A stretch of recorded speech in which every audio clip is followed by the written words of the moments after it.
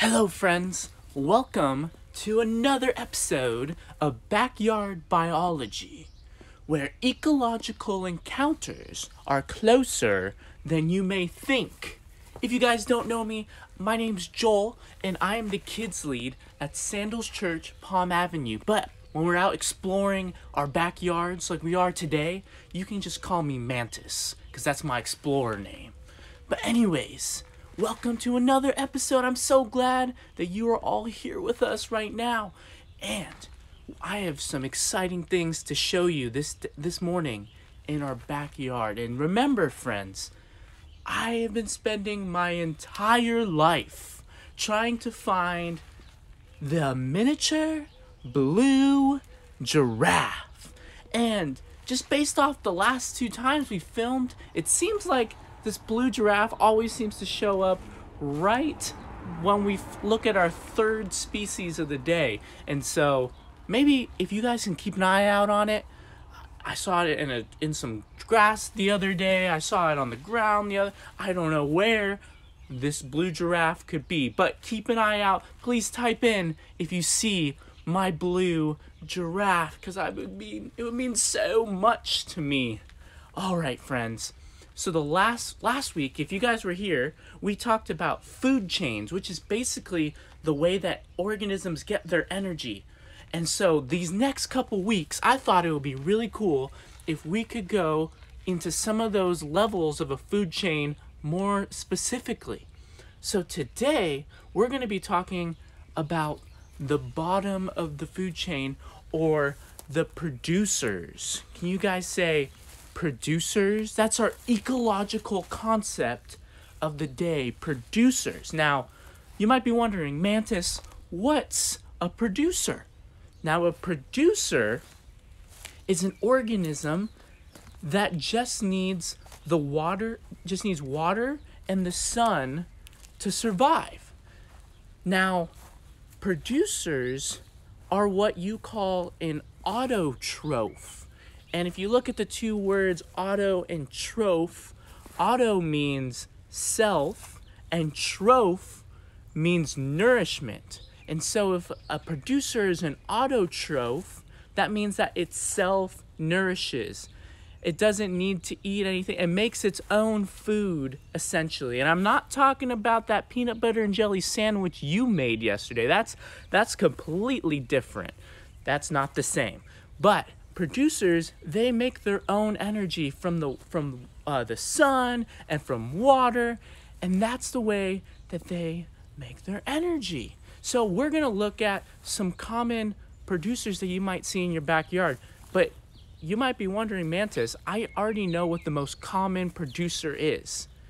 And it's a plant. And I would say correctamundo, because it is a plant. That is the most popular producer. But did you also know that in the ocean, phytoplankton and cyanobacteria are also producers? Those aren't quite plants, but they are producers. But too bad my backyard isn't in the ocean, because then I could show you guys that. But in this case, we're just going to have to show you some really cool plants that are in my backyard. And so, let's go start our journey as we look through the different types of producers that we can maybe find in your backyard. And it's one of the first things that I'm sure that at least if you don't have it in your backyard, you have seen it before. And it's the very thing I'm walking on. It's grass. Now grass, you see all that beautiful grass? Yes, grass is our first producer that we're going to be looking at today, because I know you guys have at least seen grass before, right? Anyways, so the cool things about grass, and you might be thinking grasses all look the same. Well, there's actually over 10,000 different types of grass. There's rice, there's wheat, there's other things, and there's even our backyard grass. And typically, in your backyard, you'll have a mixture of Kentucky bluegrass, fine fescue, perennial ryegrass and other things, but it's a mix of those things. And those types of grass are attracted to cool types of grass. Not cool as in like, oh, I got my sunglasses on and I'm super cool. No, like cool as in temperature, as opposed to warm.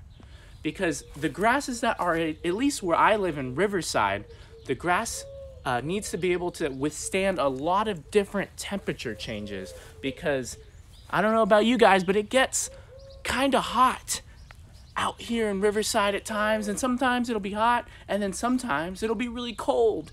And the cool resistant grass needs to be able to adjust to all the different kinds of temperatures that we may get. So that's why we have those types of grass in our backyard. And fun fact, if you ever are getting really hot, maybe you should look at your lawn and if it's healthy, if it's all green, because grass actually takes the light from the sun and the heat and splits it across the yard so that the ground itself doesn't really get so hot. And if the ground around your house isn't that hot, then your house isn't that hot. So something to think about. Maybe you should help your parents with that yard work. Who knows? They might appreciate it too. But anyways, we're gonna go look at another producer. And friends, I'm excited. I know this show is called Backyard Biology, but I thought it would be really cool. Oh, wait. No, not yet. There's something I forgot. Oh, I was about to show you my front yard, but I forgot. There's something else I wanted to show you first in the backyard. So the next thing that we're going to talk about, and I know you guys all think this is really pretty, are flowers. And you might think, there's so many flowers, there's so many plants. I love those flowers. But actually, did you know that flowers aren't really a plant? Flowers are a part of a bigger plant called an angiosperm. Can you guys say angiosperm? So essentially, an angiosperm is basically a plant that flowers. So a flowering plant is what an angiosperm is. And I know that you guys are thinking, there's so many different types of flowers in my backyard that I've seen at school, I've seen out in the world. There's so many different flowers. But did you know that all of them have essentially the same 4 parts? And I'm going to show you a flower. Where did I put it? Oh, I think it's right here. So this is a flower that I found on this tree right here. And I don't know if you guys can see this flower, but there's 4 main parts to the flower. So you guys might see there's a sepal, and that's that little green thing on the underside of the flower. Then there's the petals, the pretty part that we have right here, this pink part. And I don't know if you guys can see those little stringy things with the yellow dots on top. Those are called stamen. And this tall part, I don't know if you see the tall red part that's kind of at the top, that's not yellow. It might be a little blurry, but that's actually called the pistil. And all of those things are in a plant, are in every single flower. The cool thing about flowers is that all those 4 parts are just different. I know I'm holding up 3 fingers, but 4 in spirit, because I'm holding this flower. 4. And so the sepal, I want you guys to think of a flower kind of like a house. So the pistil right here is kind of like the mommy in the house. So this is actually the female part of the house. And then these little guys, the ones with the yellow heads, remember what those are called? The stamen. Those are actually the man of the house, the daddy of the house. And these pretty petals are there to protect the mommy and daddy. It's kind of like the structure, the infrastructure of your house. Those are the petals. That's the really pretty part of the flowers. And then there's the sepals, which is the underside. I don't know if you guys can see that. I hope you can. But those, if you can think of a flower, when it buds, it's kind of encapsulated in some green. And those are the sepals. It protects the bud of the flower so that it's protected and it doesn't get eaten by anything, that it doesn't get damaged by the elements, by weather. But I'm really excited to show you a special type of flower, and I'm gonna take you into my front yard. Ooh, I know this is backyard biology, but today we're going in the front yard as well because I have something really pretty to show you. Oh, here we go. Look at all these flowers that are right here. So these flowers are actually roses. Now, you guys can see, look, so we have our petals right here, they're white. We have our sepals right here that are green. So the cool thing about roses is, did you know that roses actually are only supposed to have 6 petals? Yes. So, and you might be wondering, Mantis, I see so many petals. There's 1, 2, 3. There's like at least 20 petals on here. So roses are actually genetically modified so that you can see the prettier version of roses in a sense. So you know the stamen, those like those tall little stringy things with the yellow dot on top of them, those are the stamens. So scientists have actually genetically modified those stamen so that there's more petals, because a lot of people really like that flowers have so many petals, and the petals of the flower are typically the more beautiful part in perspective of the flower. Close the gate. But that's why they're modified, so that people will buy more roses. Isn't that kind of crazy? I thought flowers are pretty enough. But anyways, all right, but we have our last species that I'm gonna show you. And so we've seen grasses, we've seen flowers. The last thing, and it's a pretty big thing, we have trees. We have trees. Do you see how tall this tree is? Wow. I know you guys have probably seen a tree before. Do you guys smell that? It kind of smells like the blue giraffe is near. Huh. I smell him, but I just don't. Huh. I don't see him anywhere. Well, okay, well maybe next time, just let me know if you see him, or type in, or I don't know. I just want to see this blue giraffe. But anyways, we have trees, but we're gonna look at trees.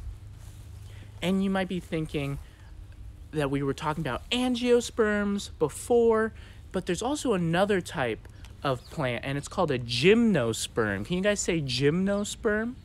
So a gymnosperm is basically a plant that doesn't flower or has cones. And I want you to see, I'm standing under a pine tree right now, and I want to show you what a little pine looks like. I don't know if you guys can see that, but do you guys see the little brown part right there? So that's a cone.